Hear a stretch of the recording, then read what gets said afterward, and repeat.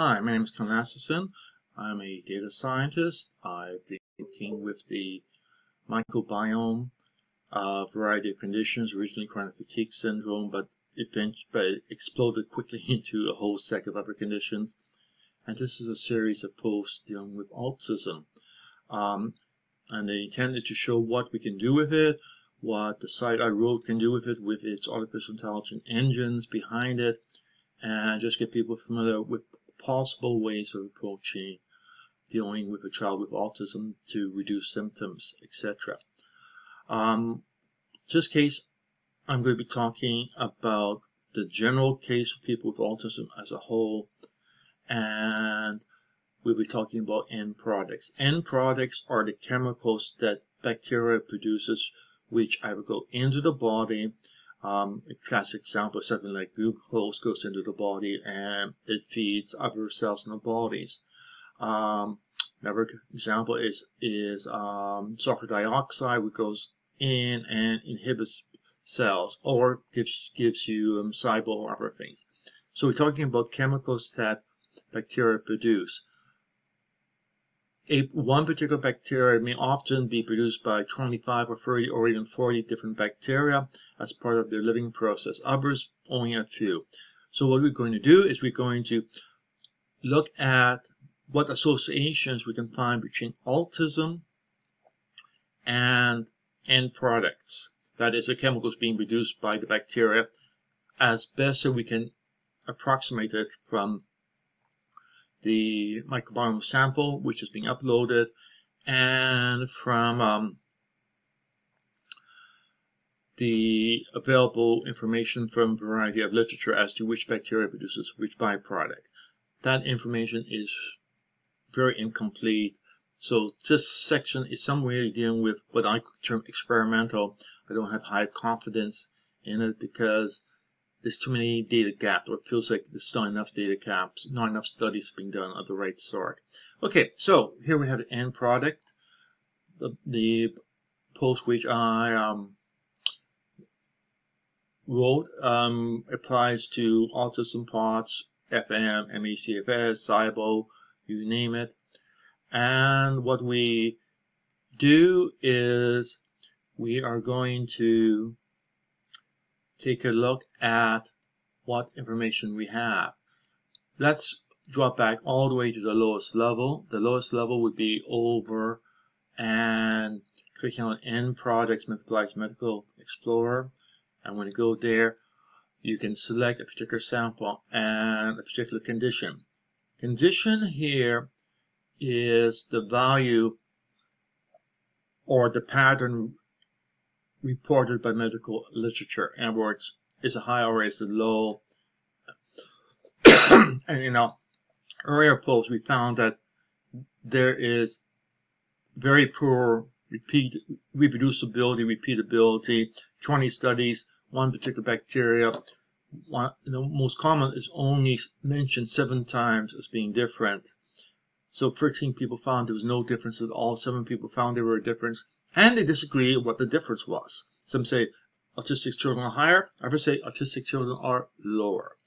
Okay, so that's sort of the background.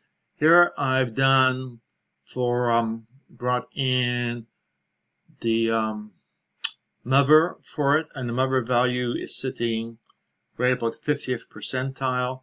Let's flip over to the first child's samples. And we'll also flip that over to actual values.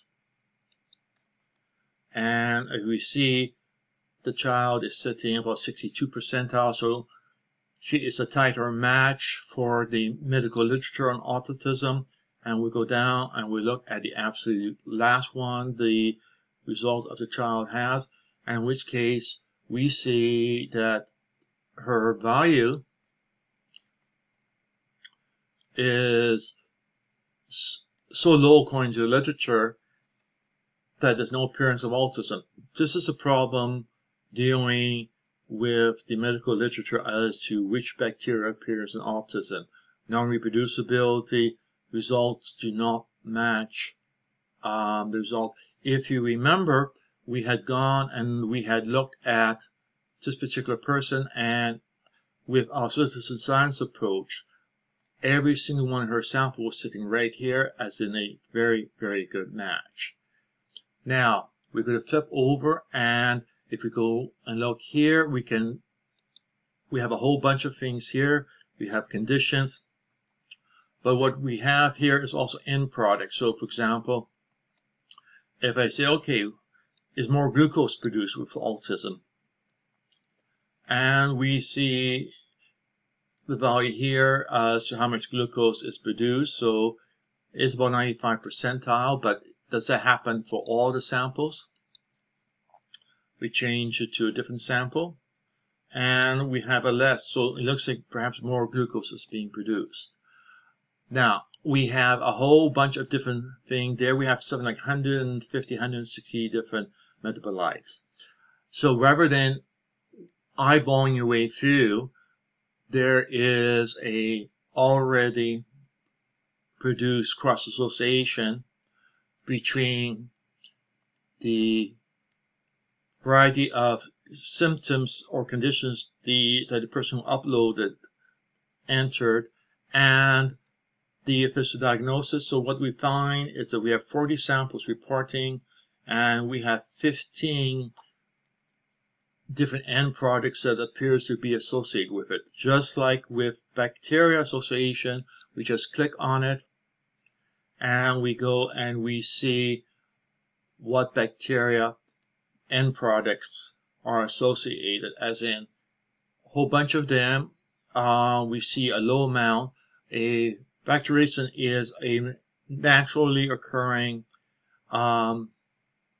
is the antibiotic being reduced by bacteria against other bacteria, and you see that a whole bunch of them, there's very little being produced. We see other things like foric acid, which is high. Others we have like GBA, we find is a bipolar. Half of them have high, or actually about 2/3 of them have high value, and 1/3 of them have low value, which again, going back to the DNA variations, we may have two different subsets based on their particular DNA mutations that each one has, etc. And we can actually go down and even break it down into finer resolution, and sometimes finer resolution turns up more things, like for example GBA, which was not yellow up above, has now become significant, and you will notice that it's very high and it's very low. So it's sort of, by taking finer slicing, we end up getting more significant, and then we go down even more, and then we see whatever is happening, and we'll basically see some interesting things like tryptophan. Very low, very high. In other words, values go to extremes, they're not evenly distributed. The number expected in every one of those cells would be about 2.5. And we have 12 in one, and the other end of the spectrum we have 11. So that gives us the information as to the list of all of the end products that may be involved. And we now want to say, okay, that's nice, we see this, but what can we do with it? And what we can do with it is we can actually identify which end product this particular person happens to be high or low in. But at the moment, let's just do it the simple way, which is we are going to go and take a look at it. And for example, something like tryptophan is too high, or it's in the high brackets, we probably don't want to supplement with it. Sulfate is in the low. Sulfate eating or encouraging foods like dark green vegetables, broccoli, etc. may be desired. Triamine is low, which is amino acid, but it also is high. So it almost ends up suggesting a need to do lab testing to find out what the child's actual levels are, because chances are they're going to be either high or low, and you need to adjust appropriately. So we are going to actually move on to the actual trial to see what we can discover about it. Again, we go on into compare samples. And down here you will see an end product timeline. So we can click on that. And we can now take a look at how particular things vary over time. For example, let's take acetate. Acetate, we see a low amount and it is building and building and building and building. So more and more acetate is being produced over time. Let's take another one. Let's take ammonia. That appears to be very stable over time. And 75% a bit high, but it's very stable. We were mentioning about missing some of the natural produced antibiotics, and we see that it was being low, and then suddenly recently it has taken off significantly. So something happened between November 18th and January that resulted in a lot more of that Bacteriocin class 3 being produced. Let's see what class 2 did. And class 2 is similar. Now we can go on to our heart's content and take a look for something like CO2 production. And that be going up over time too, except it started earlier. And GBA. And we again see more GBA production happening, and practically none earlier on. So we can go on, and there are a ton of things there which you can take a look at. Another one which was low, and then suddenly it has jumped up from being well below normal to actually well above normal. So those are some of the things which we can see, and you can walk through them one by one. Now, that is nice, but what we want to do is know how to alter the microbiome so that the metabolites being produced will be altered, which means having to do a step back and figure out what you really want to do. So to that end, I actually did some more programming, which we'll hop over to in a moment. We'll go back to the sample page, and then we have end product bacteria explorer. If we click that, we can go and see which bacteria are associated with which end product. In our case, one of the things we identified by walking through was that formic acid was high, and what we quickly see is the reason it's high is because we have high of these two bacteria. So we can go and just click that, which goes and adds it to a handpicked taxa. And you can see we just have the two of them there. We can return to the end product bacteria explorer again and take a look at something else. For example, I believe we mentioned ammonia is going up. And we find that ammonia is going up, and we find that a culprit would appear to be Streptococcus. So we can go and do the same thing. We can go and add this to the collection, and we can go back and look at more particular products which may be of concern. Leave what? Moment.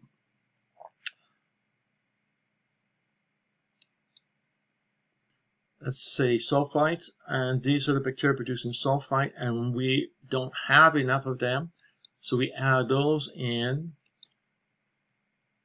to that to try bringing up that end product. If we go over here, we will now see the variety of numbers. You can see the software which we brought in. We evaluated 51. 421 is where 25% starts at and goes up. So we are going to want to encourage this one. The other ones are ones which are high and which you want to discourage that one. And we can go back and forth looking at end products and determining which ones are concerned to us. Then go over, find out which bacteria appears to be causing the shift in the way we don't want it, and build up a profile of what we really want to do. In this particular case, we got one more which I want to add in, which is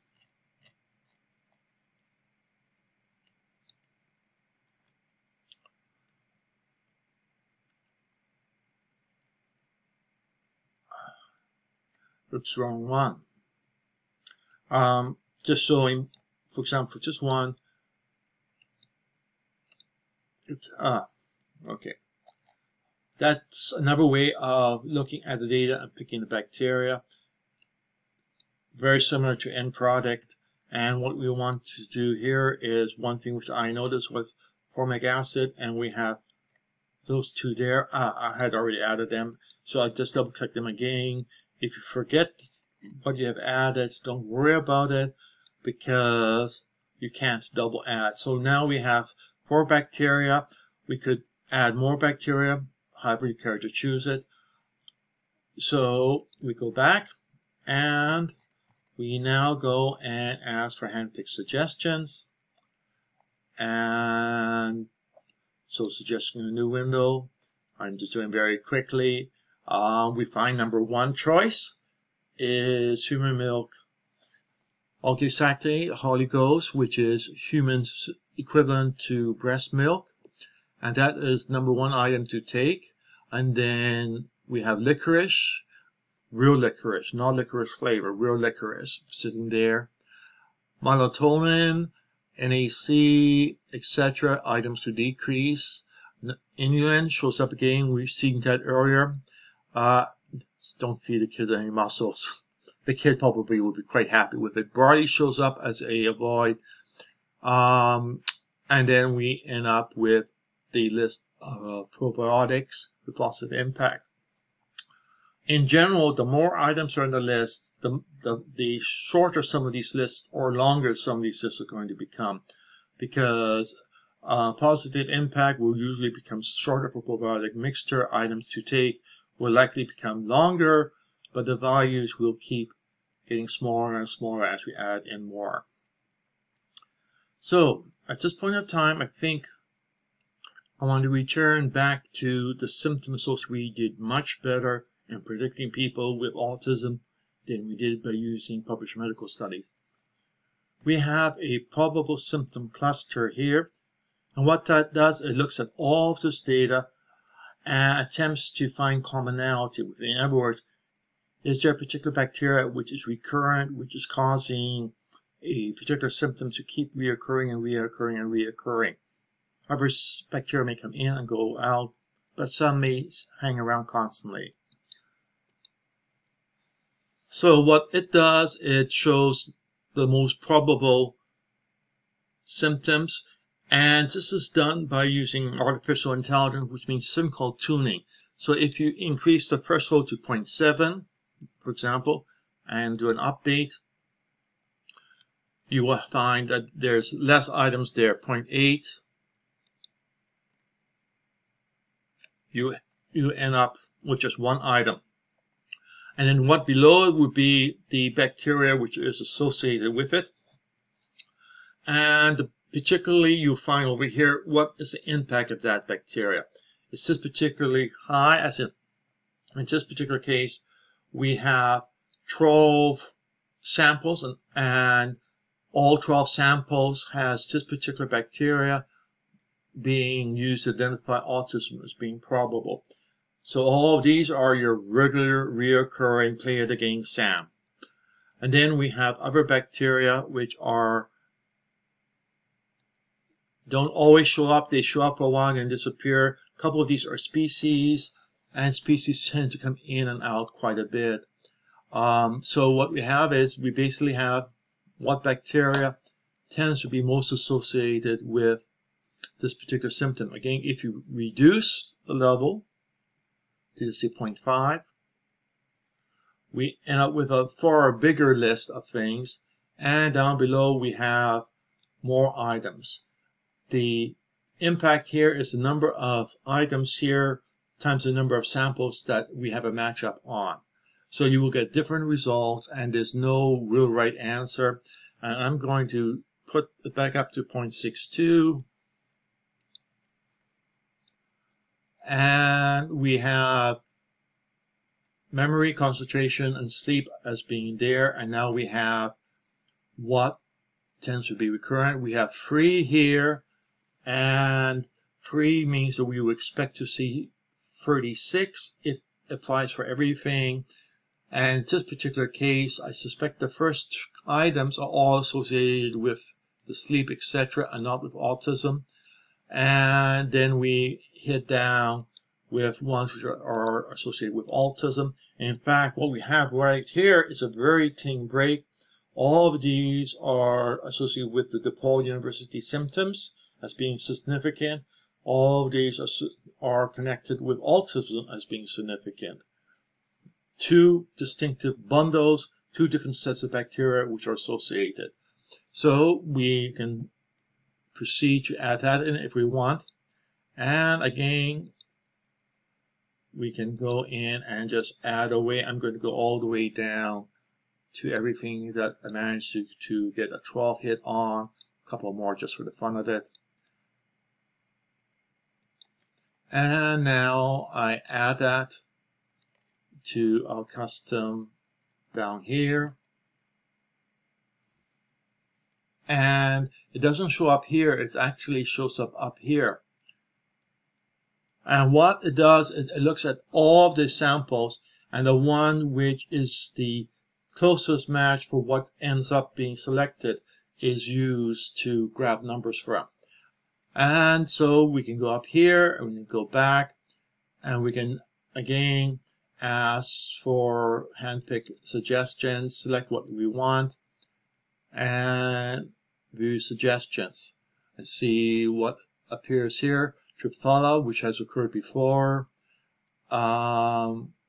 Licorice is suddenly on a decrease. It's probably impacts the DePaul University bacteria, but negatively, but it does impact the autism bacteria positively. It's the dilemma as to which symptom or which conditions are you want to focus on.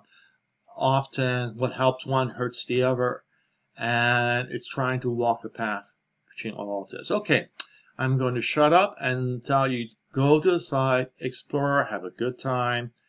There's a lot of learning to do there, and it's hard to do a complete walkthrough.